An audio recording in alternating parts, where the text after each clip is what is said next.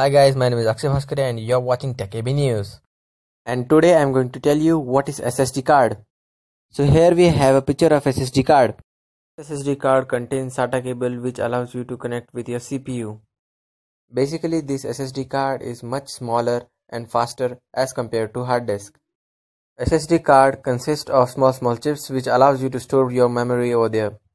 This SSD card does not have any moving parts, so while transferring the data it does not take more time as compared to hard disk.